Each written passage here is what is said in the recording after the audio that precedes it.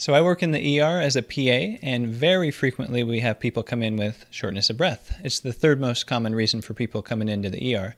And one of the things that causes that is an asthma attack. And so when these people come in with an asthma attack, they're wheezing, they can't catch their breath, and they look pretty miserable. And maybe you've experienced that. Maybe that's why you're watching this video. But in any event, I'm going to explain a couple reasons. In this video, I'll explain 2 reasons why fasting can very likely help you reduce your chance of getting asthma attacks, so you won't have them as often. So reason number 1 is inflammation. So asthma is basically caused by inflammation, and it's excess inflammation, particularly in the lungs, in the airways. And so sometimes, that inflammation kind of waxes and wanes. Sometimes it gets worse, sometimes it gets better. And so when it gets worse, obviously that's when somebody has a flare-up or an attack.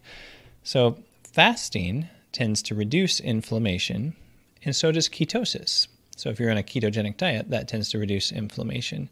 They're both pretty good at reducing inflammation. And so if you do some fasting, you'll probably reduce the amount of inflammation in your body, especially if you do it on a regular basis, and be less likely to have asthma attacks. In contrast, if you eat a lot of processed food, a lot of sugar, high blood sugar increases inflammation. And so the higher your blood sugar, or the closer you get to having diabetes, probably the more likely you are to have frequent asthma flare-ups. So that's reason number 1, inflammation in general. So here's reason number 2. So asthma is associated with a lot of inflammation, and it's not exactly considered, technically not considered an autoimmune condition, but it's pretty similar. There's a lot of overlap in terms of the body's immune system getting overactive in a specific area of the body. And so even though it's not technically an autoimmune condition, extended fasting in particular, has been shown to improve autoimmune symptoms by kind of resetting the immune system. So after a few days or more of fasting, a lot of your white blood cells, which is your immune system, get kind of broken down and recycled. And then your stem cells get ramped up. And when you start eating again, your immune system kind of gets rebuilt from the ground up. Not 100%, but a certain percentage of it gets rebuilt.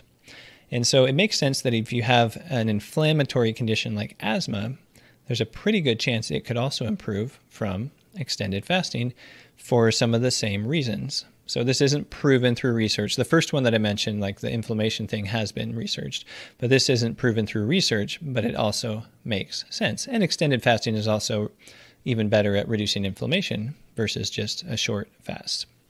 So I have a podcast episode where I talked about benefits of extended fasting, one of which was related to autoimmune conditions, and that's podcast episode number 12, I think. So I'll put a link to it in the video description in case you want to check that out.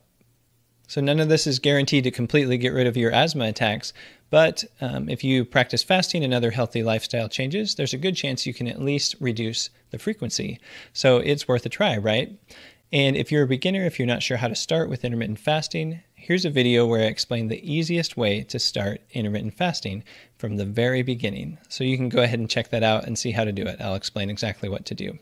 Thanks for watching, and I'll see you in the next video.